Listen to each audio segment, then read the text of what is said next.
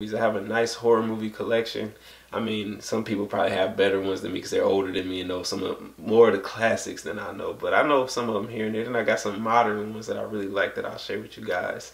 So this one, the first one, is about, let me grab the other one, Halloween. This one right here is a collection of all the movies on Blu-ray. This one right here is I believe it's the 35th anniversary Blu-ray that comes with like a booklet and all that. This is my favorite horror movie of all time, simply because it was simple, it was straight to the point. Michael Myers was unstoppable and it's just something that seemed like for its time, even though I wasn't around, and it was something that nobody had seen before.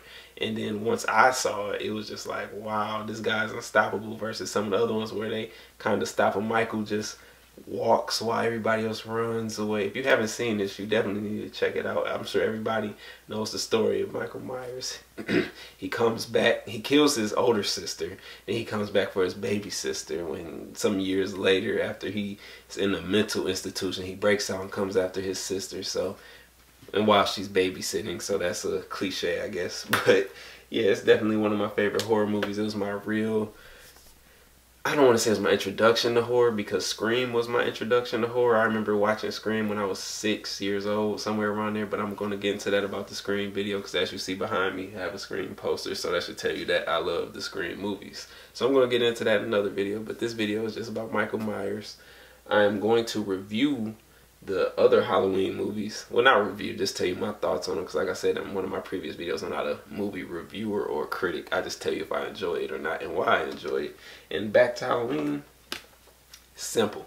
No over the top gore or nothing like that. I mean, yes, it has some blood here and there, but it wasn't nothing too crazy. It was just a simple movie to the point, and then it was so simple that it really, the simpleness of it really pulled you in. It wasn't over the top, so you like, oh yeah, this is fake. It was like, wow, this could really happen.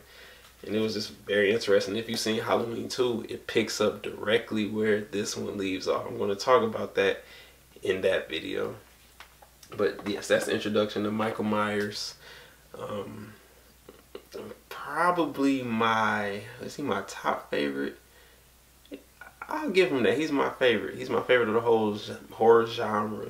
Honestly, my favorite, I guess, serial killer, I should say, or mass killer. Whatever he is, he's my favorite. So if you haven't seen the movie, definitely check it out. I want to thank you all for watching this video. I know it seems like I'm talking off the top of my head. I just decided to do this, and I'm going to do this for y'all. I'm going to go over my favorite horror movies, what I like about them, why I like them. Just like I said about Halloween, it was simple, to the point, introduction about Michael Myers. It was scary, and then it had the horror rules and cliches all in it. So love that movie. That's a classic. I watch it every single year. It's a tradition. Actually, I watch all of the Halloween movies every year. I take a night and watch one, next one, next one, next one, next one. So it's definitely a tradition for me.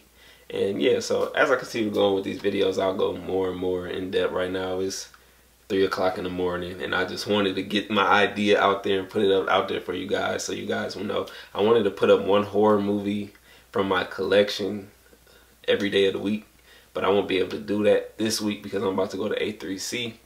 But stay tuned, because I will have more coming soon. So thank you for watching, and yeah, thank you for watching. Subscribe, like, tell me what you think in the comments. Take care.